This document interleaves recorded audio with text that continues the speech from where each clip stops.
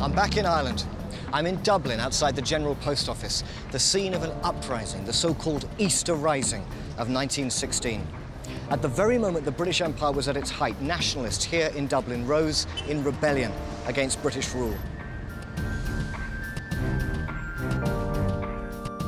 Up till now, I've been telling the story of imperialism, how we Brits carved out an empire abroad. But in the early 20th century, British imperialists came face to face with a new force: nationalism, the desire of native peoples to win their independence.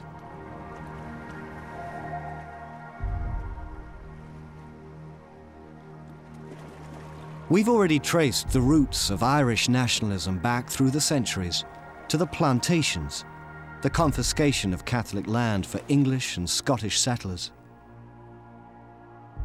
The native Irish became tenants of mostly Protestant landlords, and for centuries poor Catholics had remained under the British thumb.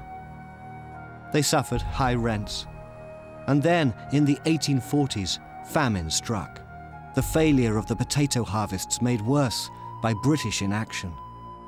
Almost 1 million Irish men, women and children starved, whilst food, beef and grain, left Ireland for English markets.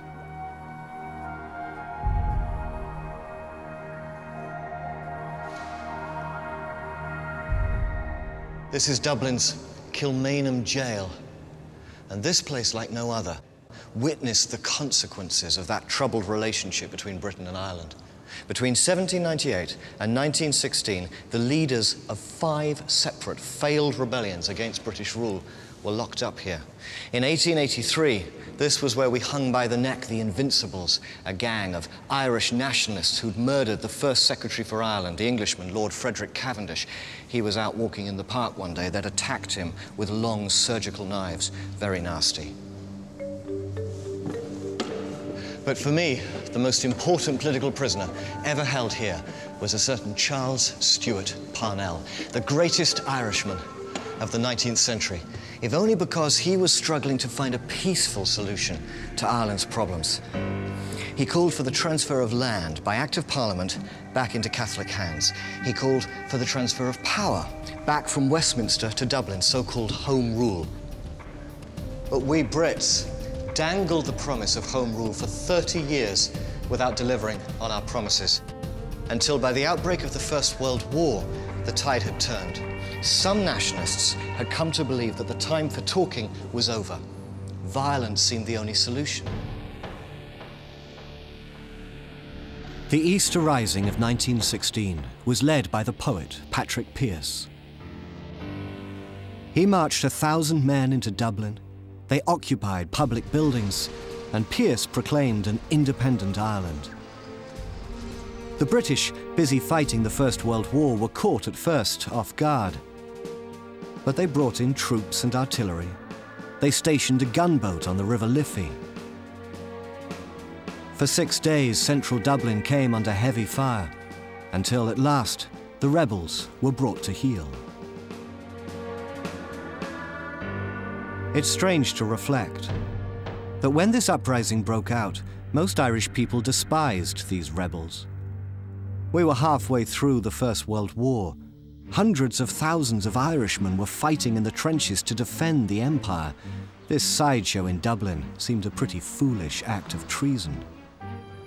As the rebel leaders were marched off to prison, they were jeered at, spat on. And yet, within months of their execution, they'd become, in the public imagination, heroes.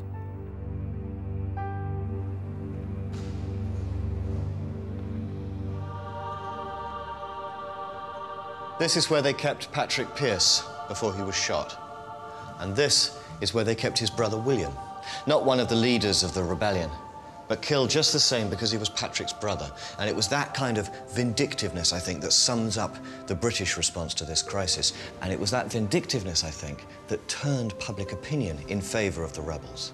Ireland was put under martial law, and the Irish began to question, were these rebels really so foolish, or was it somehow glorious to die in such a cause?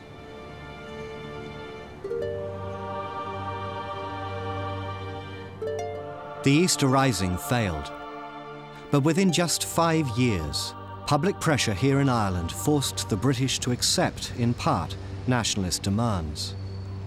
The south of Ireland split from the United Kingdom. It became a free state. For the Empire, this was the beginning of the end.